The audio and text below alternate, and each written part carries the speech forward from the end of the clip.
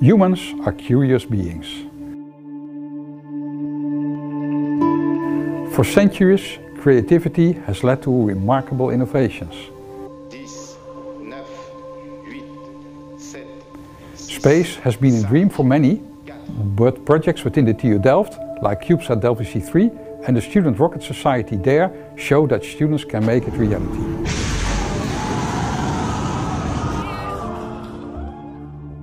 The next step in space exploration is the Moon. This leap is being taken by student team Lunar Zebro. Zebro stands for zesbenige robot in Dutch, or six-legged robots. These legs enable a robust platform on the lunar rough terrain. The Zebro group was started way back in 2013 with the goal of developing the Zebro platform that offers a flexible and inexpensive alternative to the big and complex rover platforms we normally see around the world. This concept was further expanded to space applications in 2017, and the Lunar Zebro came into existence.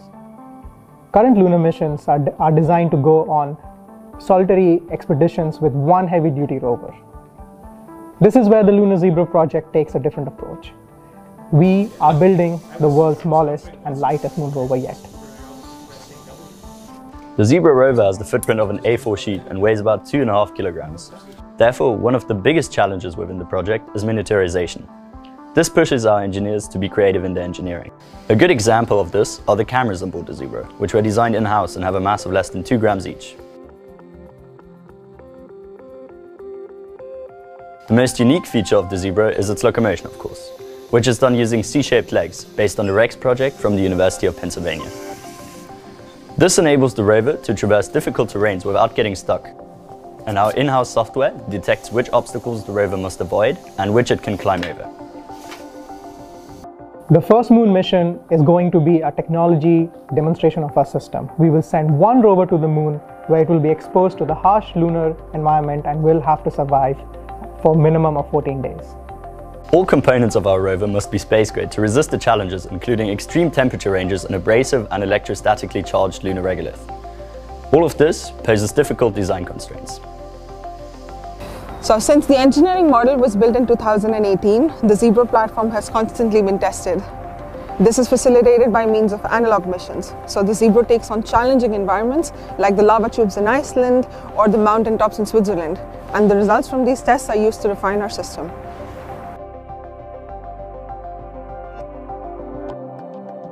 By walking on the lunar surface, our Zebro will provide valuable information on the effects of regolith on materials and electronics.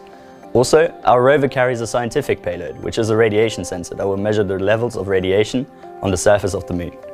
Overall, the first mission for Zebro will be 1 moon day or 14 Earth days long, and during this time, the rover will communicate directly with our ground station network to send data and receive commands.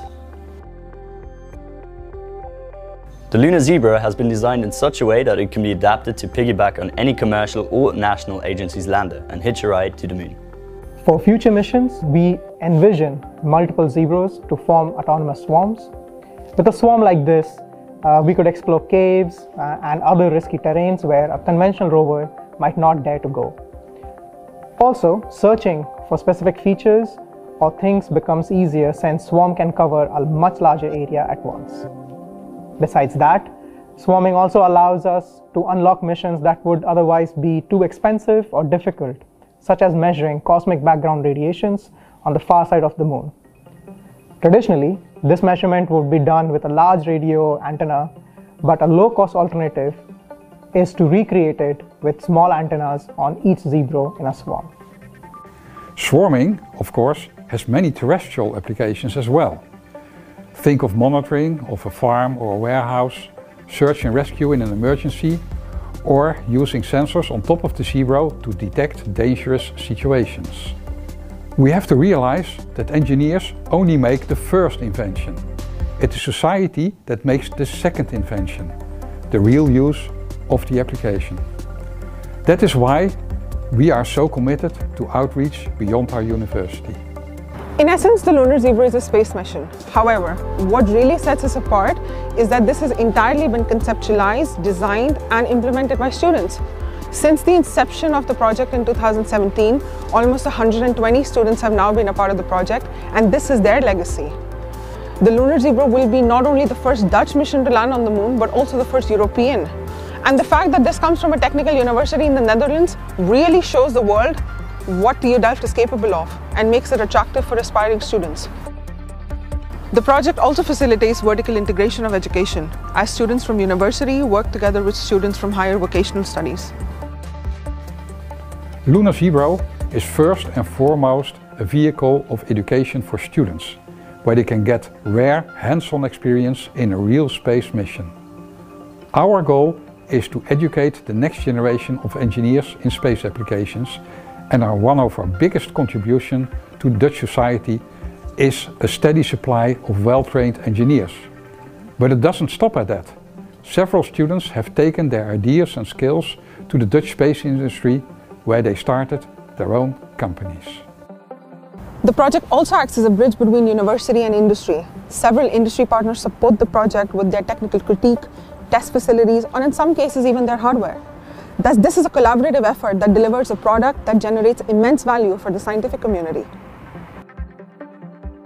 I'm convinced that it is human curiosity and the ambition of our students which will lead to the world's smallest and lightest rover yet on the moon.